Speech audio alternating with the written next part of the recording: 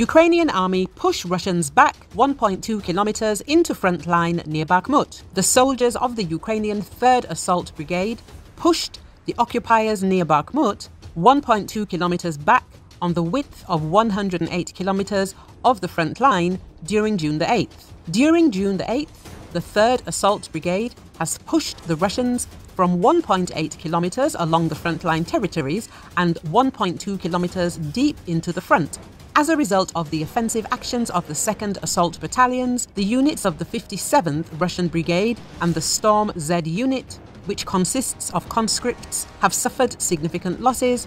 Nearly 30 occupiers were killed and 40 were injured.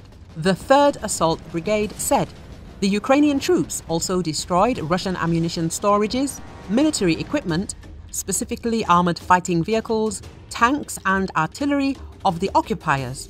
The soldiers remark that the occupying forces have been almost entirely pushed behind the canal, where their positions were located very recently. In this case, the Russian army is currently launching attacks on the city of Kherson. Alexander Prokudin, head of the Kherson Oblast Military Administration, reported that the Russian occupiers are currently launching attacks on the city of Kherson.